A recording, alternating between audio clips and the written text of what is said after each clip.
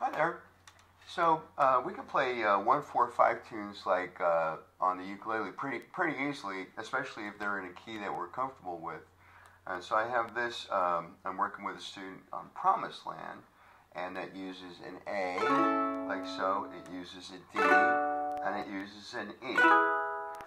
So to play the more kind of, I guess we call it a blues or a rock kind of a progression for this. We basically go to the 1, the 5, the 6, and the flat 7. So how that manifests itself here is like so. So hold your A, second finger on the 2nd fret of the G string, first finger on the 1st fret of this C string, right? Now what I'm going to do is I'm going to use my 3rd finger to get all the fancy stuff happening here. So I'm going to put that on the, just play that, play the E string open. Then I'm going to play my F sharp, right? Set its 3rd finger on the 2nd fret of the E string, and then pinky finger on the 3rd fret of the E string. Then lift that up, pinky finger up, also on the E string.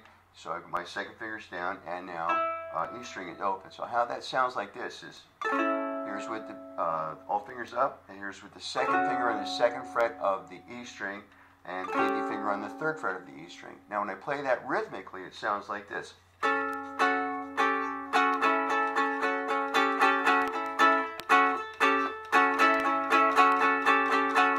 That's kind of cool. What's happening is here is basically a power chord with the 5, 6, and flat 7 happening. So I'm playing that rhythm. Bum bum bum bum bum bum bum bum bum bum bum bum bum bum bum bum bum bum. And then I would go to my 4 chord, which is a D. Same idea, but I'm going to play my D. Now normally this would be a D6, right? But I'm not going to worry so much about the note that's under the A string. I'm really only thinking about playing the G string, the C string, and maybe a little bit of the E string. So I'll go with 1 finger down, covering all the 2nd frets of the G string, the E string, and the G string, C string, and E string. And then I'm going to alternate, same as I did with the A, I'm going to alternate on the D.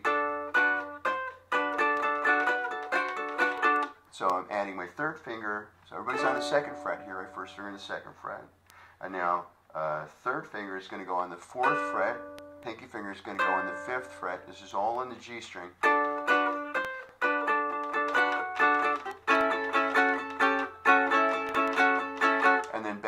Back to the A, of course, right? And now I've got one more chord, and that's my E chord, which is the 5 for the A. So I'm going to do the same thing as I did with the D.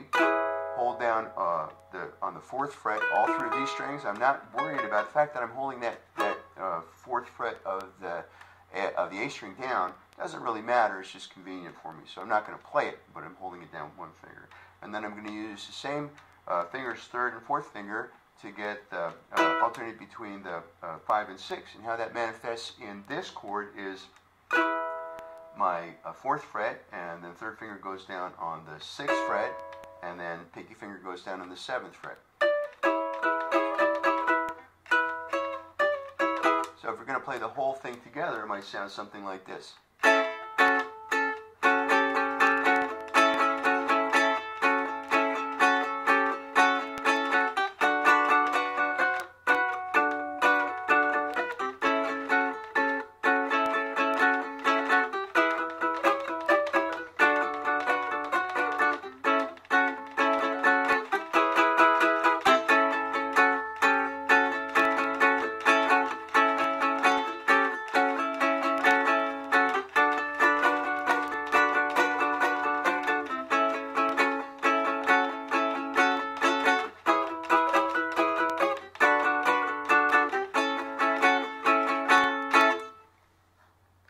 So that's it. Have some fun with this. Ukulele is a lot more versatile than you probably think it is. And if you're just strumming, look, there's nothing wrong with just strumming. But you can get a lot of juice out of this thing, let me tell you, if you just open your mind a little bit. So have some fun, and I'll talk to you soon.